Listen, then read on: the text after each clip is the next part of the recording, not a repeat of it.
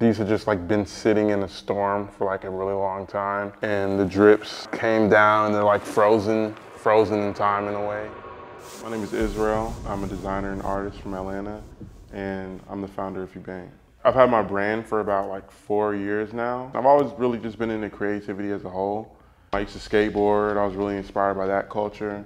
I've always loved streetwear. When I found out about high fashion, I was just really dived into it and just like inspiring, and I wanted to apply my own take to it as well. My boots are pretty comfortable, but these are my favorite. I wear them every day. Like I can like jump. I could probably even play like basketball or sport in them. When I made these, I was really inspired by like industrial workers and workers that work on like oil mines. When you see their boots, you just see like all the material that's left on them. So when I first created vernum material, it was really trial and error. I was just using different materials, and I just like all combined them into one. So I wanted to create kind of like a 3D paint or like a waterproof paint.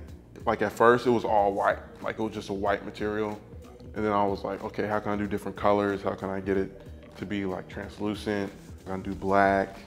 It's been about 3 years since I've created the material, and I've just been pushing it forward and like updating it as much as I can. My design process is very labor intensive. I make all of my pieces by hand, and I take my time with doing so. These white pants are a variation of the pants that I'm wearing now, but they're still under construction. This is like after I've added my whole method of pleats, and this is like it before. I aim to make my pieces more so art pieces than just like commercial fashion pieces. I feel like we have a lot of that already.